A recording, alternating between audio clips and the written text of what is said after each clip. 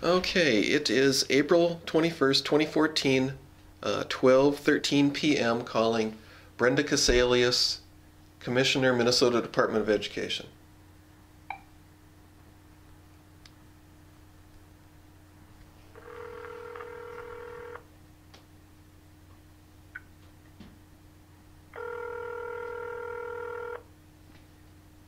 Commissioner's office, Maria speaking. Hi, how are you doing today? I am well. Well, that's good. Is Commissioner Casselius in? If she is not, can I take a message for her? Do you know when she will be back in? She is out today and tomorrow. Is there something I can help you with? Well, I'm going to send her an email, and excuse me, got a frog in my throat. It's about some disturbing incidents that's happening at the District 206 school in Alexandria. Okay. And for one thing, I'm being harassed by the Superintendent, Rick Lahn. I'm trying to get some data from him, and he's illegally withholding this information. And one example is I asked for the contract for the school with the police department. And instead of sending me a signed contract like I asked for, he obviously must have manufactured some phony document. He took a draft of the contract and then signed his name to it, but the mayor's name is missing off of it, and the clerk's name is missing off of it. I mean, so it's just childish. I mean, it's just an insult to my intelligence. It's a waste of my time, and it's a waste of public resources. Obviously, he has something to hide, and I'm well aware that there's a public document that I referenced to the school that I'm aware that Mr. Tom Bruner, his son Greg, had his car illegally searched on school property. And so when he went to the school to ask for the surveillance video, the first response was that Mr. Bruner needed to get a subpoena to get the information from the school. And then he found out that it was actually part of the Minnesota Data Practice Act. He could get the data. And so he informed the principal, Amy Sack, that he wanted her to retain that information, and of course she didn't. So, you know, the presumption is she has something to hide. It was an illegal search. She got the student to come back onto campus after he had already left under false pretenses. Apparently she had gone to the sister of the student and took the phone from her to call her brother. So, you know, this is one of these underhanded deals where, you know, if the police needed to search the car, they would have had to get a warrant or the parents' permission. This way they could just, you know, bait the child back onto school property, do the illegal search, and, you know, get away with it. And then, of course, the school aids and abets by, you know, not giving him the surveillance video, which, of course, he reported to the county attorney. And then the county attorney, in typical fashion, sent it off to the city attorney, which, of course, would be a conflict of interest. So anyhow, I started asking some questions and asked for this data. So instead of receiving the data, I received harassment from Mr. Lahn.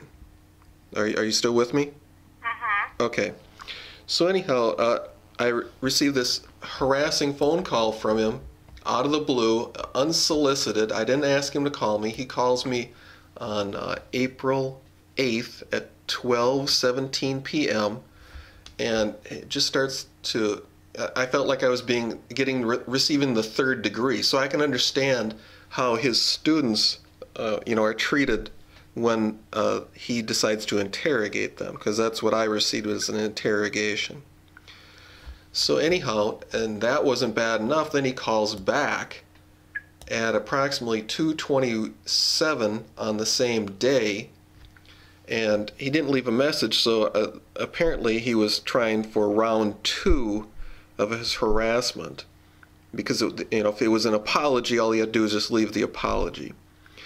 But he said that he's in contact with his lawyers and they would send me my data.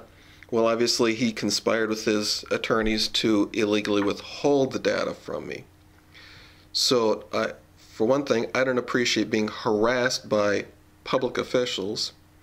And obviously he has something to hide, because this story apparently is this Greg Bruner, the student, was harassed by students and the faculty of District 206 and the police. And now they're trying to cover this all up. So I don't appreciate people, harassing me, harassing kids, and then using public money to try and cover it all up. So that was the whole purpose of my call, is to talk to Commissioner Casselius and inform her of this information. So I sent an email. It has an attachment with my data requests on it. It has a copy of the phone calls of Rick Lane. It has a copy of the ridiculous supposed contract that was sent to me. It's actually a falsified draft, because again, it is missing signatures.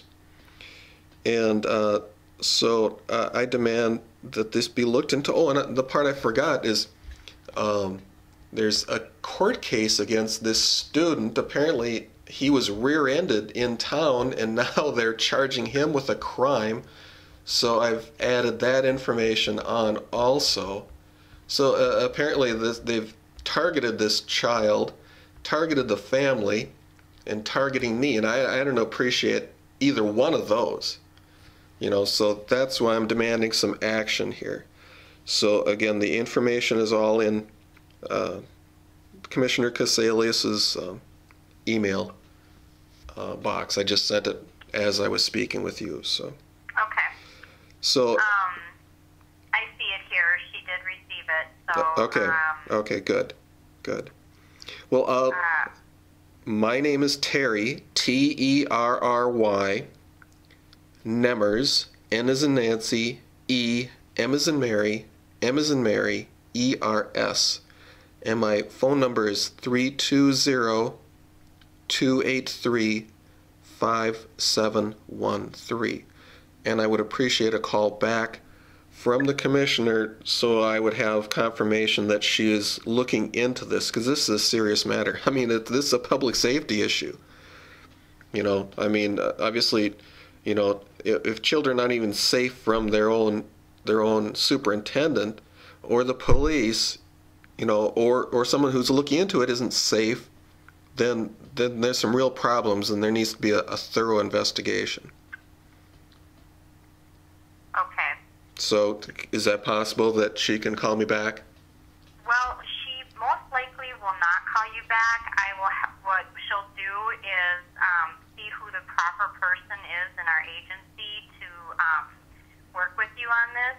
Okay. And then I'm guessing it's somebody in our compliance office who handles complaints and works with matters such as yours and help you get some resolution. Well, it's just not me. It's this student and the student's family that needs some resolution. I mean, obviously they're the original targets. I'm a secondary target, just because I've decided to look into this, because I'm concerned about public safety. So it's not just me. I'm concerned about the family. So the information is there, his address, and it's on the public document that I submitted. So I think that the family should be contacted so they have some resolution, because obviously, if they were targeted by the school or the police before, and again, this is an ongoing criminal case they have against the child, so I would presume that there's ongoing harassment at school that has never been resolved. And I do believe there's laws against bullying. I presumably there's laws against the staff bullying the student too. So, but apparently there's two different sets of laws, one for the administration and the police, and one for everyone else. So again, that's why it's not just for my resolution; it's for their resolution. Okay. So you understand what I'm saying? I mean, I'm not trying to be selfish about this. I'm concerned about other people. So. Right. I understand. Okay. Well then, when do you suppose that this compliance person, who would this compliance person be then? Well, I'm guessing that it's going to go to, see, each district is independently operated, and we have to first decide if this is a situation where we have any authority to step into. So the compliance office, Patricia Templin, who is the supervisor there, she'll first look at it, and then she will have one of her team members then take the case on. Okay. Could you spell her name for me too, please? Templin is her last name. Okay. Temple. Templin, T as in Tom, E, M, P as in Paul, Okay. L-I-N. Okay. Templin. And then Patricia, you said? Yes. Okay. And she's the compliance officer.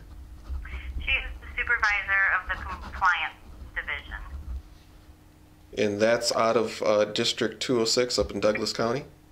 Nope, that's out of our agency here. Oh, okay. Okay. Alrighty. Do you have a phone number for her?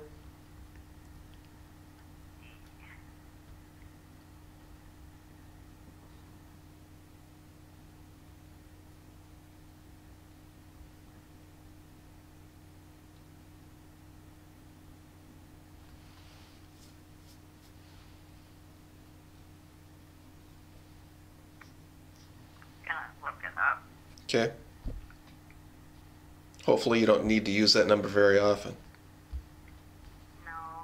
Okay, so the compliance office number is 651 651 582 582 8689. 8689. Okay. Well, I appreciate your help. Oh, you're welcome. Thank you. Have a good day. Yeah, you too. Bye now.